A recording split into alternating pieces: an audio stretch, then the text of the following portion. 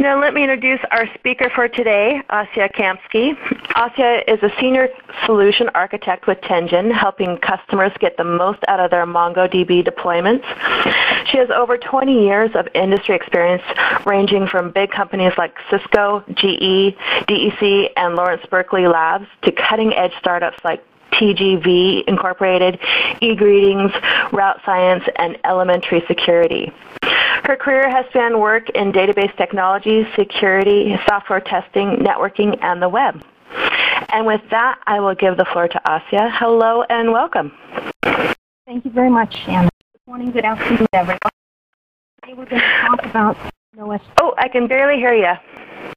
Today we're going to talk about NoSQL, what it is, how you might know whether you want to use it, and we'll take a close look specifically at MongoDB, which is one of the databases. Asya, can you move the mic just a little bit closer? We're still having a tough time. Since we're having a technical problem, I'm speaking right into the mic. How's this? Better? Much better, yeah. Well, the audience is saying no. No, okay. Technical problem? Hold on 1 second. Testing, testing, testing. There.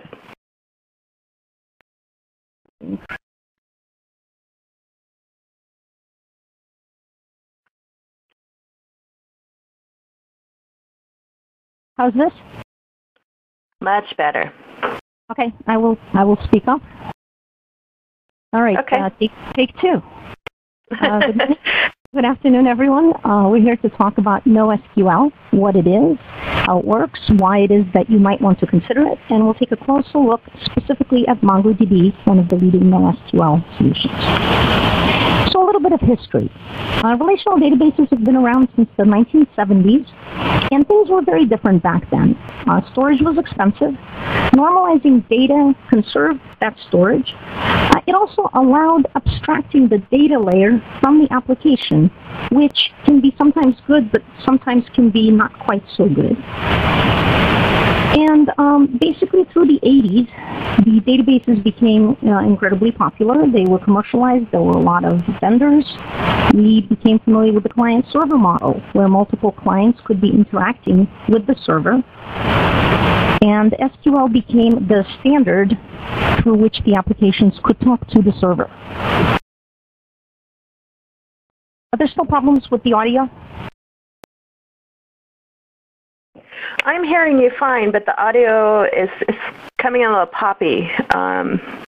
Yeah, I'm seeing a lot of participants comment that they can barely hear me. Yeah. Alan.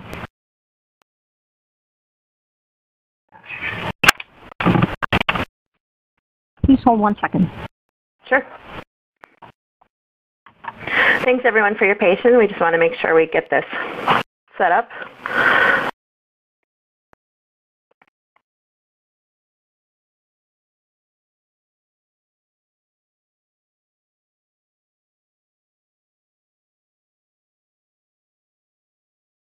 Testing, testing. Testing, testing, testing. That's much better. Audience, please comment. Better, better. Excellent, but now, yep. Great. My apologies. Shall we start over? Sure. Our apologies. Thanks, everyone, for your patience.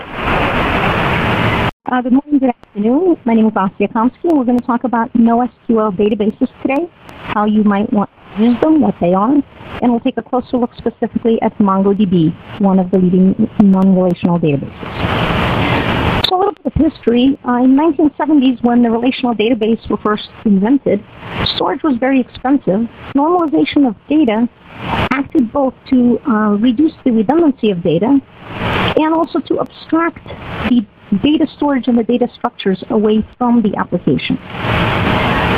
In the 1980s, we saw relational databases significantly increase in use. The client-server model allowed many different applications to be querying against the database, and a standard language, a structured query language, was established that you could use to talk to actually multiple different databases. Things became quite different in the 90s. First of all, we saw the increase in the three-tier architecture, where the light client talked to the application server, which talked to the database. But the rise of the internet and the web saw the scaling needs grow by orders of magnitude. That was the times when we learned to balance the web traffic with many, many, many web servers, and they may have been talking to multiple app servers, but all of them were talking to a single database in the back end. Now, in the 2000s, the problem continued to grow. Rise of social media meant that there was less content that you could cache statically on the edges of the net, because people were constantly tweeting and updating their statuses and changing their preferences in their friend networks. E-commerce has also become a lot more accepted and popular. Hardware has become cheaper, and the amount of data that we're collecting grew tremendously. However, the database was still a single bottleneck in the back of all of these systems that collected this data, needed to update it, and needed to serve it up very, very fast. So we had a dramatic need to scale. The question is, how do you scale the single bottleneck that's in the back of everything? So the database space back in the last decade essentially broke up into two distinct halves. You have the operational data store. Now, its strengths are it could handle complex transactions. It stored tabular data. It was very, very good at serving up ad hoc queries. However, the price was that the objects that the programmers viewed their data as did not map to these relational things very well. And that saw the rise of a lot of object relational layers, management layers, and things that would map these things automatically without developers seeing them. It was not super agile. It was difficult generally to change the schema significantly if it was needed. And there were some speed and scale problems when you had to write a lot of data at the same time that you were reading it. For a completely different use case, we started seeing more different types of databases, mainly aimed at business intelligence and reporting. So they supported ad hoc queries still, and in fact, SQL was a standard protocol between all of the reporting clients and the server. It scaled horizontally better than the operational databases. However, at massive amounts, we still saw quite a bit of limitations. The schemas are rigid, so you pretty much have to know what it was you were going to be asking questions about before design and implementation. And they didn't give you real-time data. They were great at bulk loading a large amount of data and then answering queries about the recent past. So good for analysis, not so good for interactive type use. So not that many issues for the reporting, and BI mostly satisfying the use cases that it was meant for. But operational, there's major problems. So what were some of the solutions that were implemented from this? So the map reduce, which is kind of where you chop up the problem and in parallel try to solve many parts of it and then merge back the answers, was kind of a good batch level solution for the reporting in BI. The reply wouldn't necessarily come back right away, but it could handle a very massive amount of computations. On the OLTP side, things were a little harder. There was a lot of layers that could improve performance. For example, you could cache a lot of your data in memory, specifically in the form that you needed it to reduce the number of queries that you'd have to run. Some of the data would be stored in flat files so as not to overwhelm the relational storage. You could do some partitioning of the operational data and handle that on the application level. Meanwhile, the developers saw an incredibly wide adoption of a methodology called Agile. So Agile does not actually cause shorter development cycles, nor does it cause the evolution of requirements. What it is, it was a response to the fact that the requirements were constantly evolving. With the internet time, people wanted to push changes to their sites every day, every couple of days. And you had to have flexibility at design time so that you would make it possible to make incremental changes and have very quick releases in response to certain business needs. Now, as you might imagine, relational schema, and I imagine that most of you probably worked with relational databases, they are hard to evolve.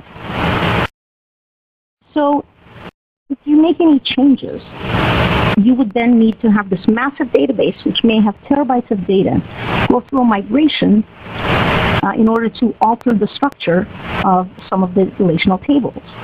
Now, the application changes have to stay exactly in sync because it's very difficult to maintain an application that understood two different views of such schema. Because of object relational layers, also fewer developers really understand what data is under the hood. So a lot of times when implementing the applications, they were not aware of the performance implications and how their program interacted with the data. All this made it very hard to scale. So this is roughly how things might work. At the beginning of the project, everything is great. Then the performance starts suffering a little, so maybe the data model gets denormalized. You stop using joins because you notice that there are these queries that run forever that involve 35 different tables. Building a custom caching layer so you can run a query only once and then save the results for the application. And custom sharding, sharding is just a different word for partitioning, where you split up the data so that you can have multiple database servers handle the complexity of your application grows because you now have to know where to go for which data. On the DBA side and the IT side, the scaling might have been addressed by simply getting bigger servers. The problem with that is that a server that has 4 times the capacity usually costs a lot more than 4 times that of a smaller server.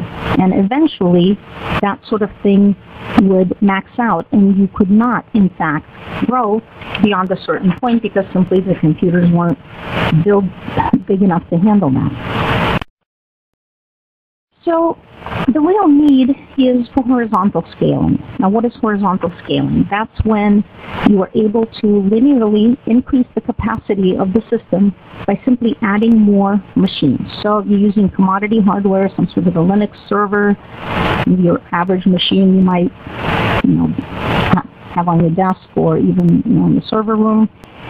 You would now be able to get maybe 10 of those and have 10 times the throughput. 100 would give you another 10x improvement. There are more requirements for real-time queries. In other words, more data needs to be readable from your operational store in real time rather than waiting for some sort of an offline job to run to compute it. I already mentioned how agile and very fast-moving business requirements require simply faster development time, which usually requires a flexible data model. And of course, everybody wants low upfront costs and low total cost of ownership. The main thing as far as capacity is also that applications simply don't have constant needs. Some sites, maybe during holidays, might have higher demand. New sites might have problems with demand during extremely important world events. Increasingly, everybody wants high availability for both reads and writes. And also, if you can handle multi-data center distribution, it really helps with high availability. So in comes NoSQL, and what exactly is it? So I kind of put it into the DB space circle in its own area. It tries to increase both speed and scale, but there's always trade-offs. So ad hoc query may be limited in a NoSQL solution or might not even exist. It's not very transactional. Now, I'll talk a little bit more about joins and transactions and how they interact with the ability to scale.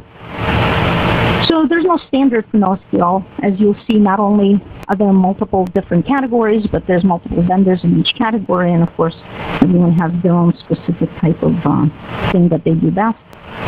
Now, a lot of it does fit object-oriented programming and design very, very well. And it tends to be really agile. So trading off some things in order to gain somewhere else. Now, in general, I'm going to call NoSQL kind of an entire group of non-relational operation data stores or databases. So it encompasses a collection of very different products. Pretty much all that they have in common is that they're not relational. They don't use structured query language for queries. Most of them don't have predefined schema or have some sort of a flexible schema. And some allow more rich data structures than others. In general, they are not tabular. So in relational databases, we have relational. So that's tables. Tables have rows. Rows have columns. In general, you would expect all the values in the table to be populated. There are keys that refer to IDs in other tables. That's how they relate. That's why we call them relational. On the non-SQL side, we have things like key-value pairs. A key identifies a value or a set of values. A document, which may be a rich multiple key-value pair combination. You can have XML document. Graph databases are kind of a very specialized use case, and some argue they're not in the group of NoSQL, but they're definitely not relational and they address a different need. And column data stores, which kind of have a key that can have multiple column families defined for them. Traditionally, the relational databases guarantee they have ACID properties, atomicity, consistency, isolation, and durability. Now, some of those are traded off in some of these NoSQL solutions. Some of them are simply addressed differently or they happen on a different level. For example, on a relational database, you can atomically execute a number of operations. They will either all succeed or they will all fail. On the non-relational side, if you have a complex document with a large number of changes you need to make to it, you can do that atomically. Either all of the changes will land or none of them will land. But that's in the context of a single document. So that's a very different model. The other thing is, in order to be able to be scalable and distributable across a large network and many, many hosts, a lot of them traded off consistency for what's called eventual consistency. So the data will propagate to all the hosts, but not in real time. Now there's two-phase commit. That's these transactions we're talking about, and the atomic transactions that can only happen at the document level on the non-SQL side.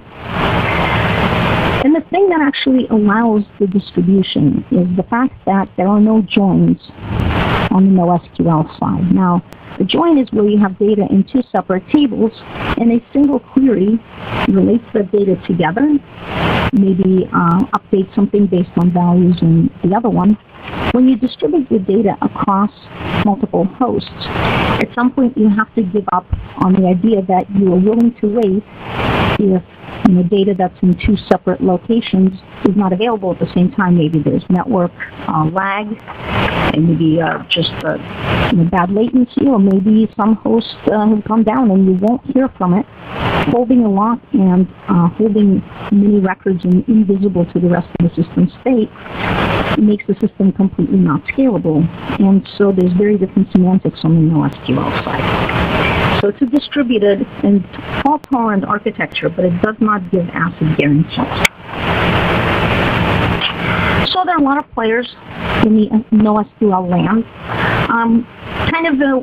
In terms of the root of the movement is, before there were NoSQL products, many companies had extremely large amounts of data that they needed to deal with. As you might imagine, Google, Facebook, Amazon, LinkedIn, Yahoo, and each one of them essentially wrote their own solution. And eventually all of them had published, open sourced the code, published papers describing it. it's kind of great that these solutions have been productized for people, because if you are a small company but you're hoping to grow, maybe not to be the size of Amazon, maybe only 1/10 of Amazon, which is pretty big, you don't have the resources to write your own caching layer, to write your own custom NoSQL layer, but you have the ability to take this open source program and start using it. And hopefully you will actually need that level of scalability if you're super successful. So kind of these are rough groupings. The key value stores, most of them are originally based on either the Peanuts paper by Yahoo or DynamoDB, which is developed by Amazon.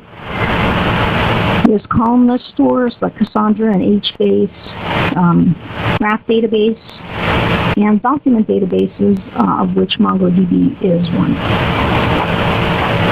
Now, there are a lot of different things you might want to look at to decide whether or not you need NoSQL. If you're currently using a relational database and you're not having any problems mapping your data to it and you're not having any scalability problems, I'm not really sure that you need to rock your boat and jump on NoSQL because everybody says it's the coolest, latest thing.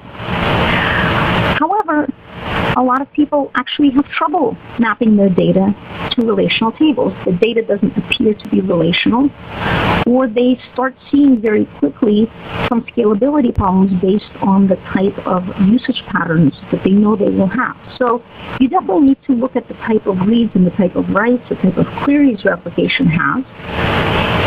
You want to look and see how easy it's going to be to maintain or to scale the solution that you pick, how easy it'll be to use, how long it'll take you to come up to speed on it. And then there's all these other things like scalability and cost and things like that. So let's take a look in some closer detail on how MongoDB deals with a lot of these issues that I mentioned in the general problem. So a little bit on MongoDB history. So the founders of MongoDB, so one of them was one of the co-founders of DoubleClick, which I'm sure many of you heard about. It was serving up lots and lots of ads in the late 90s and early 2000s until it was bought by Google. And so now it's serving up lots and lots of ads as part of Google, to the point of having to handle over 400,000 ads per second, which was pretty challenging. And the founder started another company, Guild Group, and a coworker who's from DoubleClick started ShopWiki, or a few others, and they constantly ran against the same problem, which is it was easy to scale the web traffic and the application, but it was very hard to scale the database. So they set out from the start to build the type of database, the type of data store that they wanted to have when they were developing these types of applications. And then what happened was, well, they actually started developing it as part of an app platform, and people weren't that interested in the app platform, but they were very interested in the database. So they open sourced the database, so it is available. You can just download it and try it, no cost. And it's been released and in production in some sites for a number of years now. So its design goals kind of can be summarized like this. Key value stores that are in memory are very, very fast, and they trade off a lot of the rich functionality that RDBMSs have. And they wanted to design MongoDB keeping as many important features of RDBMS as they could, while at the same time having the scalability and performance be as close as possible to the in-memory key value stores. So this is kind of what they came up with. It's a documented-oriented storage, so what is stored, the records, are JSON documents. They're actually stored as BSON, which is a binary form of JSON. It's a bit richer and has more data types that it supports, but you can think of it as JSON documents. The schema is flexible. A lot of times people will say schema-free, which I'm not sure I like as much. The schema is not enforced. So different records, different documents can have different fields. If a particular field is not applicable, it doesn't have to be set. If its type is different based on the type of object that you're storing, then you would store different types. This makes it quite flexible for the developer. Scalable architecture, there's two things, and I'll talk about both of them in a lot more detail. One is auto-sharding, which is partitioning automatically with minimal effort or knowledge from the maintainers, and replication for high availability. Some of the features that they wanted to keep from RDBMS is indexes that can make the ad hoc queries fast, have a rich and expressive query language, and be able to answer more complex questions through the aggregation framework and through MapReduce jobs.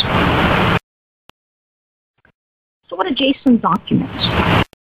A lot of them might be familiar with them because they're quite common, especially if you're developing for the web. They also natively map to a lot of different programming languages. They're very flexible. And I'll show you how they provide better data locality as well. So if we take a look at an example of something like a blog post. So a blog post might be represented relationally with a table of authors or people. They have posts. Looks like I'm missing a line there. Posts can have comments. Authors can also have comments. Posts can be tagged based on what they are about, so there can be many relationships between posts and tags. And let's take a look at what that would look like as a JSON document. So JSON document, for those of you who are not familiar with them, you can think of it essentially as a set of key value pairs where the value is not limited to be a simple value. It could also be an array of values. So for example, we might add tags as an array, and that array will have a bunch of simple values, which is strings. Now if we want to find all the posts that have the tag news, you would just say db.post, that's the name of my collection, find, and then pass it a JSON document that says tags should be equal to news. And it's going to return to me all the posts that were tagged with news. Now we might also want to keep track of voting. And since we might want to query and sort by the number of votes, at the same time that we add voters, we might also want to atomically update the counter of voters so we don't have to do complex calculations later, kind of in a way pre-calculating that value because we know that we're going to need it. And we could embed comments right there in the post itself. So each comment, you can see it's an array, actually is a document on its own. So each member of the comments array shows who it's by, and then the text. Now it might have other fields, but for simplicity I'm showing just this. The nice thing is not only can we have an index on any secondary field like author or tags, but we can also have an index on embedded documents. And we could search, for example, all comments by a particular author and use an index and be able to find that very quickly. So this preserves some of the expectations and some of the functionalities that people are used to from their database works with relational databases, but it allows them to create much richer, more complex documents that contains within it all the data that's associated with it. Now, why might that be advantageous? So when data is stored on disk, to the place where the data lives is quite expensive compared to the actual reading of the data.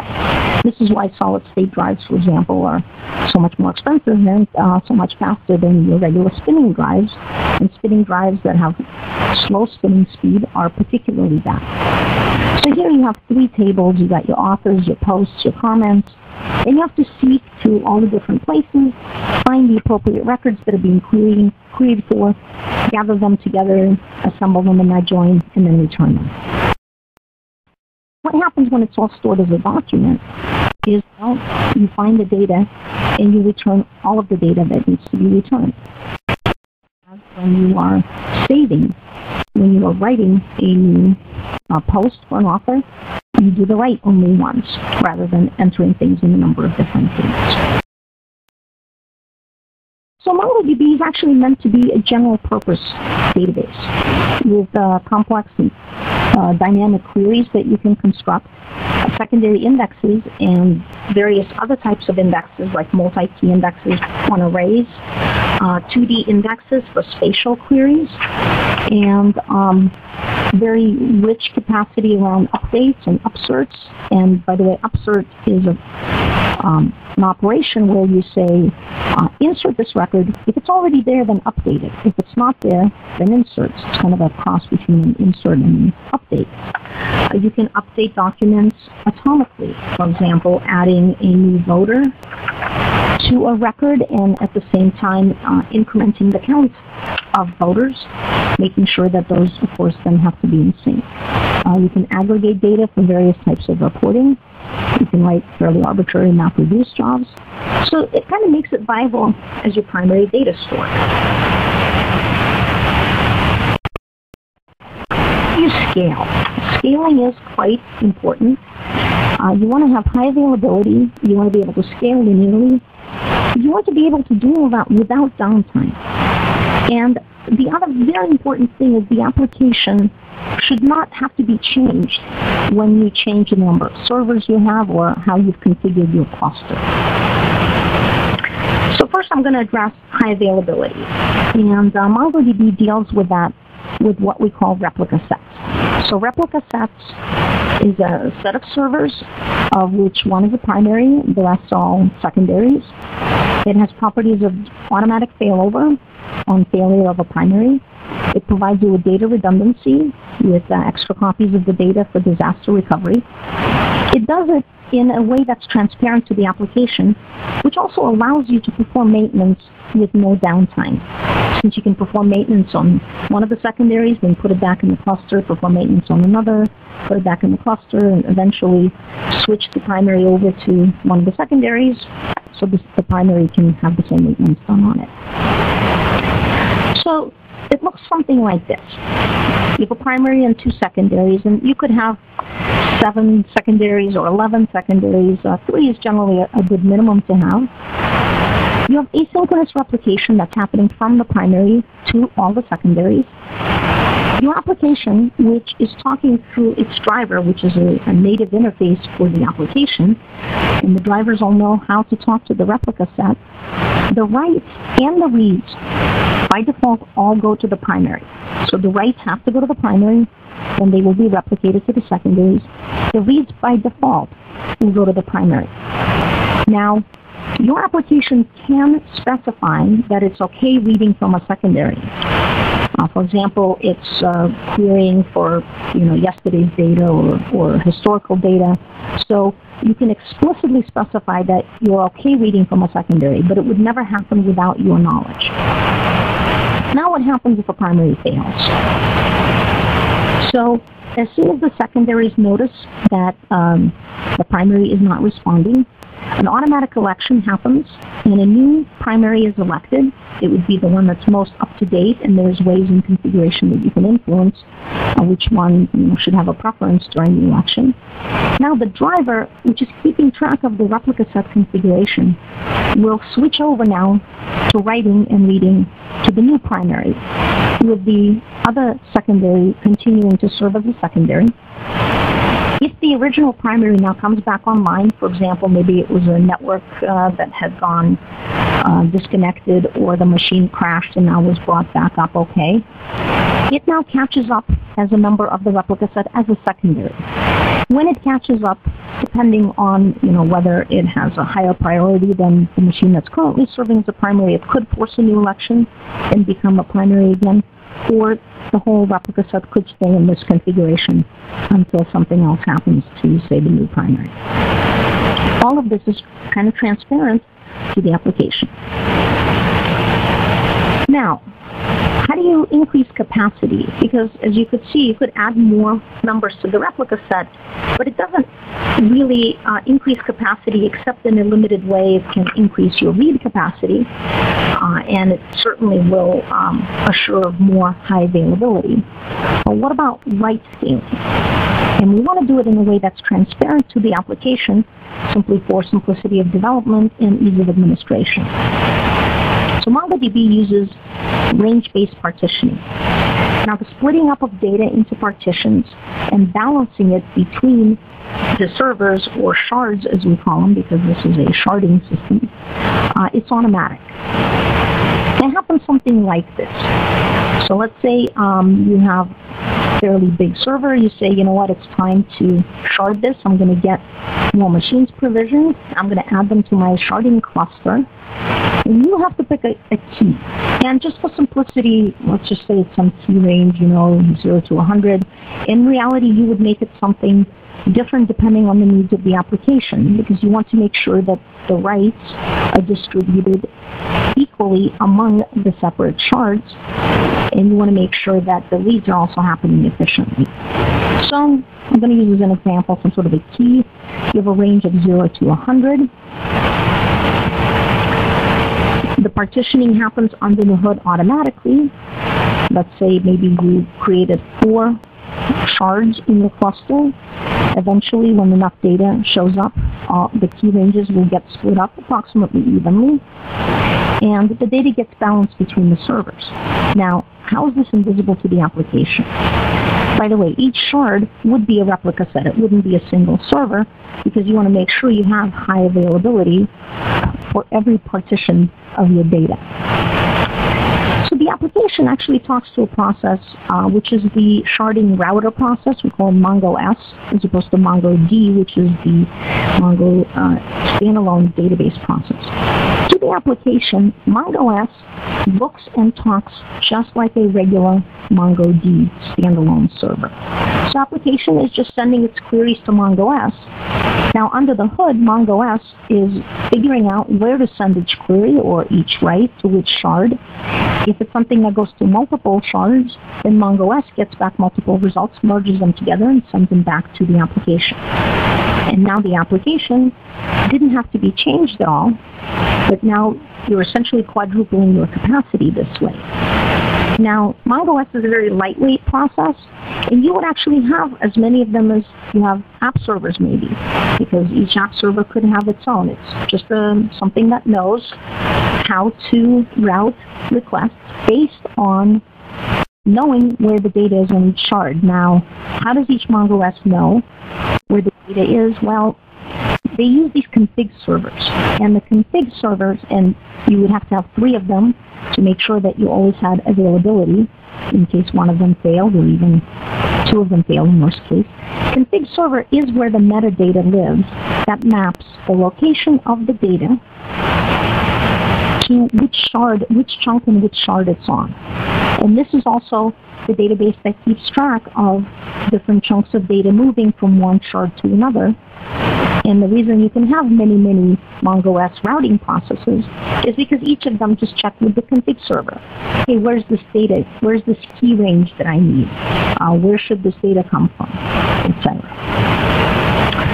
So you might imagine that you're running with 4 shards and successfully doing really great, and suddenly you have a big spike in demand. Maybe you released some cool new version. All you have to do is provision some additional servers, create new shards, add them to your cluster, and automatically the data will get distributed from these 4 shards onto the additional shards to distribute the load more evenly.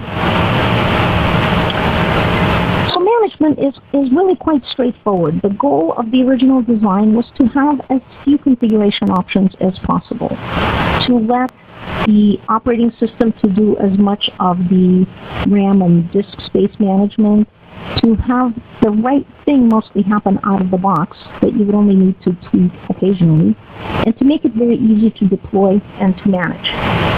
And of course, to developers, it's easier to use because it maps more naturally onto the data that they're dealing with. Right? If you have a contact and it has 2 email addresses, right, you might start a transaction, enter something into the contacts table, then enter a couple of entries into the emails table. And in MongoDB, that's a single document that you save once.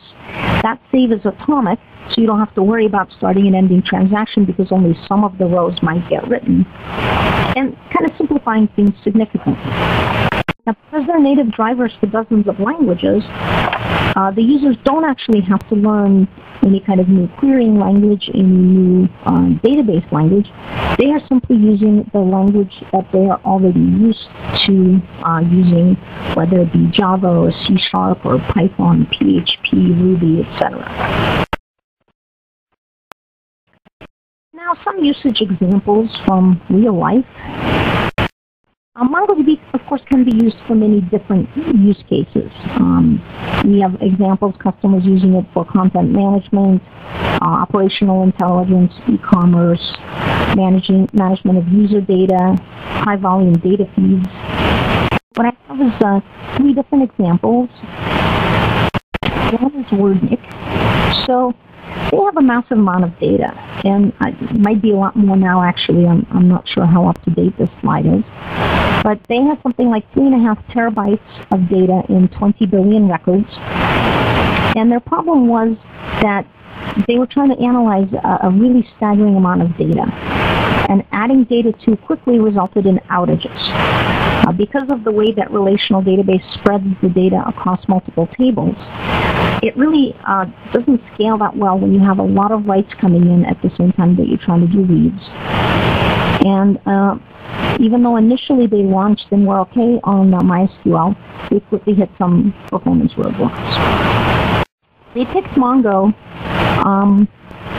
and as a result, they were able to eliminate the memcached layer, so they had been caching a lot of the records to avoid hitting the database for reads. They were able to migrate 5 billion records in a day with no downtime. And now MongoDB powers every one of their website requests, which is something like 20 million API calls per day. One of the nice side effects they told us was that they were able to reduce the total size of their code base significantly compared to MySQL. Now, part of it is because of the native drivers and the no need for extra layers of translating relational data to objects. Part of it is because they no longer had a need to have an extra memcached layer. Their fetch time went down from 400 milliseconds to 60 milliseconds. And they were able to sustain insert speed of up to 8,000 words per second, actually frequent bursts as high as 50,000 words per second.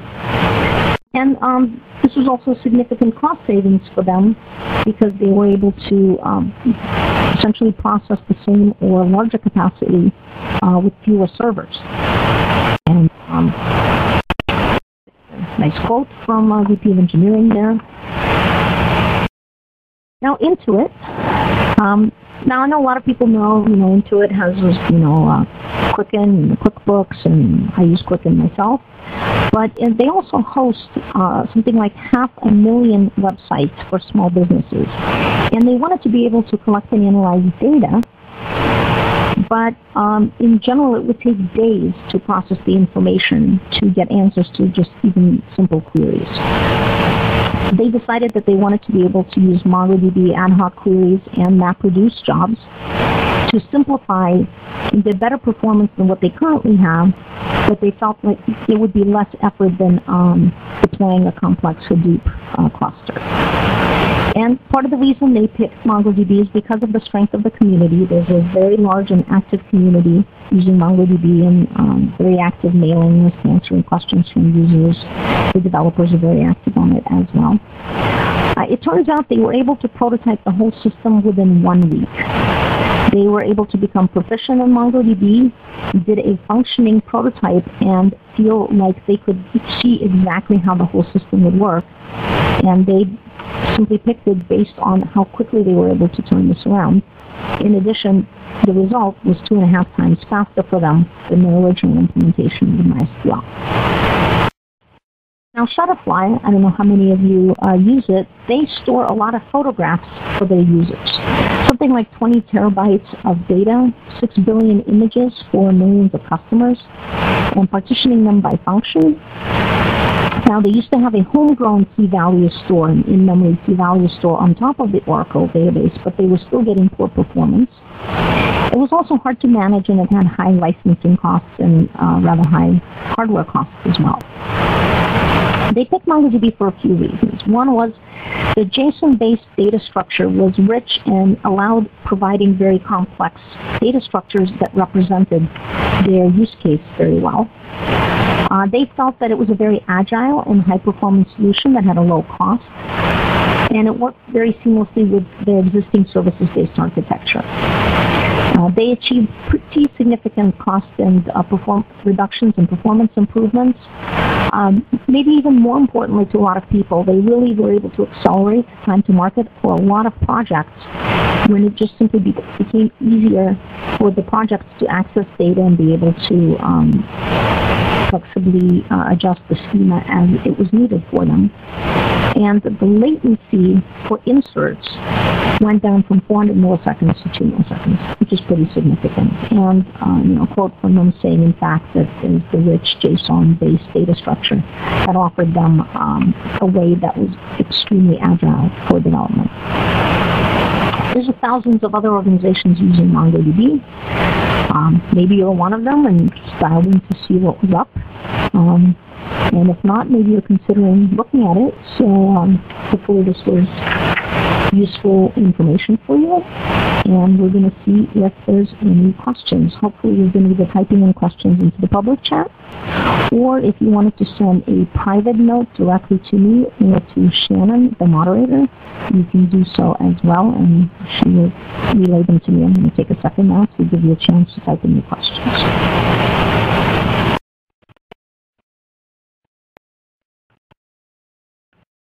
Okay, I see a few pretty good questions.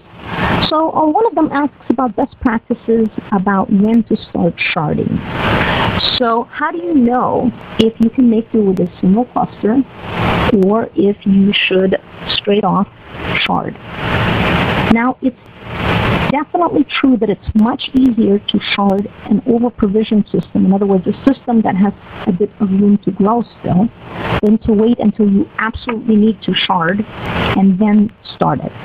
And the reason might seem pretty obvious to you if you think about it. When your system is already overloaded and you start the process of partitioning and migrating the data, migrating data requires reading about half of your data, granted, one chunk at a time, and moving the data, competing for the resources that are already very, very stretched. So I would say if you have a system that's about loaded to 50% pretty constantly, it's probably a really good time to, hurry up and figure out that you want to shard. Because once you're past, about a 70-75% point, you simply don't have as much headroom left in order to be able to painlessly add more. And this is specifically going from, essentially one shard or no shard to two.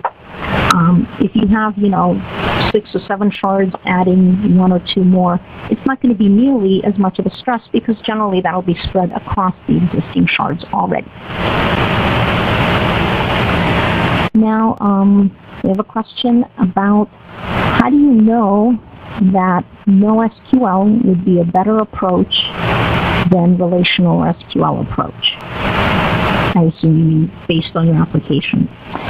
So that's a really good question. If you have an existing application and you already have to denormalize the data or build a custom caching layer or do some sort of custom partitioning, that's a pretty obvious symptom that you should be considering a different data model. But what if it's a new application and you actually don't know yet whether you would run into any of these difficulties? So I would say, first of all, look at data modeling. Look at the type of queries, the type of data that you're going to be storing and how you're going to be querying it, and see if it maps really easily or well to a relational schema. If it does, it's probably a really good fit for relational. If it doesn't, if you have either really very varied data or the type of data structures that really resemble more a JSON document that they do with tabular data, then probably you want to consider both. If you can't even figure out how to map your data to a relational structure, then I guess you're definitely a strong candidate for considering a NoSQL solution. Alrighty. What cases would RDBMS be better than MongoDB? Well, I'd say, first of all, if the nature of the data is relational and naturally the application would take advantage of a lot of the relational database capabilities, such as transactions, a two-phase commit. If you have two unrelated operations that must happen in a way that would assure that either both of them happen or neither one of them happens. That's a very kind of a relational thing to do, right? Financial transactions sometimes call for those kind of semantics. If you use, let's say, MongoDB in that case, you would have to essentially do all that work yourself on the application level. So just like you don't want to do on the application level what MongoDB can kind of give you for free, you don't want to do on the application level what a database can give you for free. So look at the capabilities that fit your application needs and see where the balance falls. Alrighty, so wow, there's lots and lots of questions. Yeah, so there's a good question about how do you migrate if you're currently on a relational database and you want to go to Mongo. And you definitely don't go one table to one collection. In fact, I would say probably approach the migration as if you had a brand new design and look at your application code and see what data structures, what objects in your application code you would want to store as single objects. And then after you kind of get a picture from that, see how they are currently stored in the relational database. It may very well be that you'll end up changing the structure so significantly that it would be hard to see kind of a natural mapping. Like in an example that I showed where you want to store blog posts with the authors and the comments and the tags all embedded, how would you map the comments table or the tags table? The tags table wouldn't really exist. A lot of times in relational databases, you have tables for concepts that don't actually exist on their own, right? Tags don't exist except as attributes of blog posts. Line items on orders don't really exist. There's no such thing that you can look at and hold in your hand called a line item. It's just a property or an attribute of an order, and so it would be an array of these things on your order object, even though they're stored in a separate table in a relational database.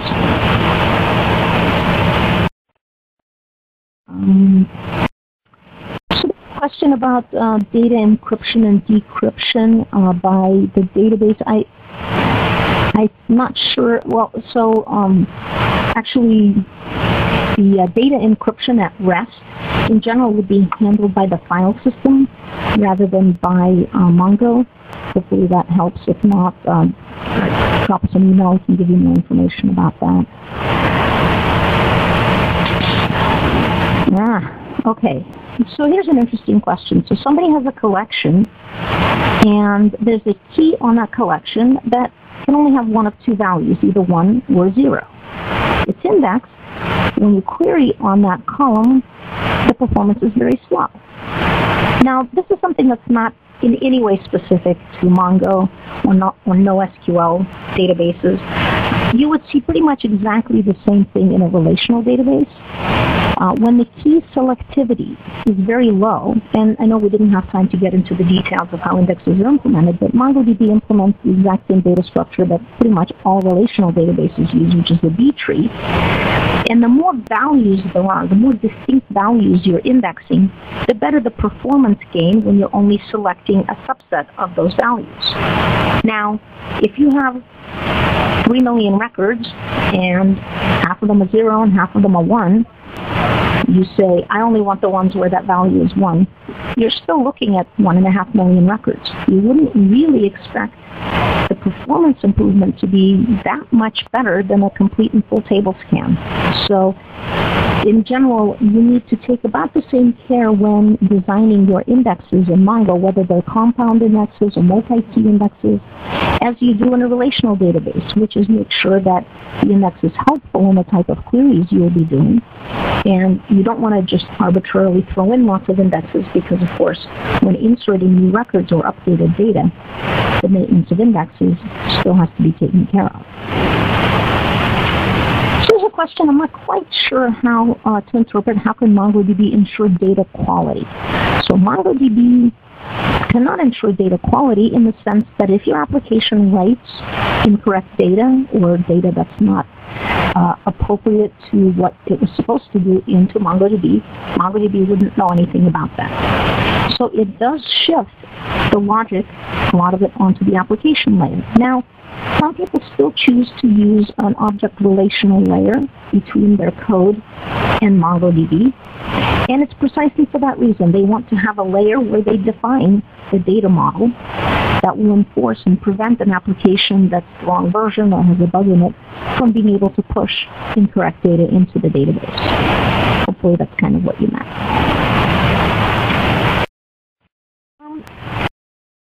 There's a couple of questions about the Foursquare outage, which was quite a while ago. I don't really want to go into too much detail about it because you can kind of Google on the net and find lots and lots of discussions. But I believe one of the root causes was very much related to the question about when to go to sharding, where if you are in a situation where you're already at nearly maximum capacity, then spreading the load to a new machine is going to basically fill that available capacity and cause that machine to be very non-responsive both to the migration and to the existing queries. Okay. So is there any documentation on good practices to implementing sharding? Fast, simple, and right the first time from the beginning to ease scaling. So there's definitely a lot of documentation. There's, well, obviously there's the manual. There's a lot of write-ups in the community about people's experiences. There's a pretty good book called Scaling MongoDB, which is all about sharding. And I think in general, if you approach the problem keeping in mind things like, how the scaling will benefit you, what your needs are in terms of what kind of rights you will have, specifically thinking about the peak times, right? Because a system that's available most of the time that falls over during the worst peak times for you is not a very good system. You want to make sure that it's the peaks that you can accommodate.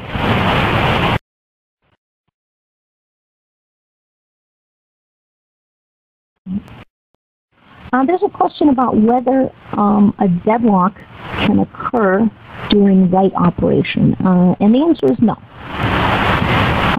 Generally, a deadlock can only occur if you have two threads, each of which is holding a lock, and waiting for the lock that the other one has. And we don't have anything that requires multiple locks that holds one lock while waiting for another. This is actually a situation that's kind of unique to a system like a relational database where multiple locks can be needed in order to complete a transaction. For example, if you're writing to two separate tables, you would need a lock on a row in one and a lock on a row in the other one. And you may be waiting for that one while a different transaction is executing the same update in different order or a similar update. So because the lock only happens on a single document, either you acquire it and complete the transaction, that single update atomically of a single document, or you don't. If you don't acquire the lock, you wait for it, and when the process that does complete it releases it, then you acquire it. So that pretty much makes it immune to that kind of a distributed multiple lock problem. Alrighty, we are pretty much out of time. I'll look for maybe one or two more quick questions. Yeah, we're right at the top of the hour, Asya. So actually, I'm going to cut you off there. And thank you so much for this fantastic presentation. And thank you, everybody, for your patience with the sound. And glad that it was coming through. And we'll get just to remind everyone, we will get the links to the recording and links to the slide within 2 business days. And Asya, you mentioned a book that would be helpful. Maybe we can get that in the follow-up email as well. and get any information out to everybody. Thank you very much, everyone. So thank you, and thanks everyone, and have a great day. Again, thanks for your patience with the sound, and glad we got things working, and again, we'll get things out to you as soon as possible. Have a great day. Bye-bye. All conference hosts have hung up. This conference is over. Thank you.